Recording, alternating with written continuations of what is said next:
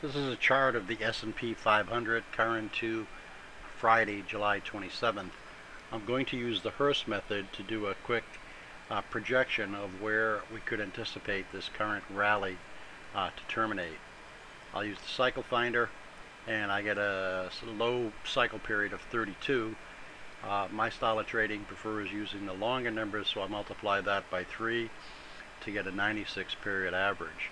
I'll use the price and time projector by simply using the prior two or two most recent intersections, the intervening low in this case, and we get a price and time projection, and we can see that we're toward the, say, lower to middle end of the price and at the distant end of the time, which would indicate that based on current cyclical analysis that the rally has pretty much run its steam.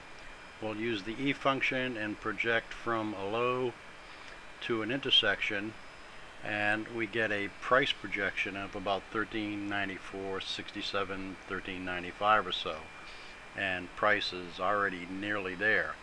The longer period blue moving average, which is 96 periods, is heading horizontal to maybe slightly down.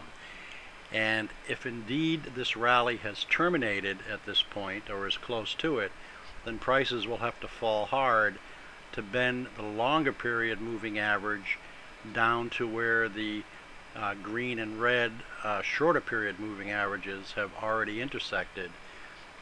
It doesn't always match exactly, but it's fairly close, as you can see here and here if we project up. So just based on this quick Hurst analysis, I'd anticipate that the rally has pretty much reached its termination point, both in price and time. But for that to happen, we would have to see prices start falling hard early next week without making any substantial up moves sufficient to bend the moving averages.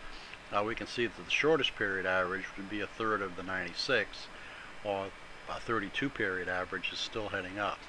So as far as the chart is concerned, we do not have any objective evidence that the rally has ended.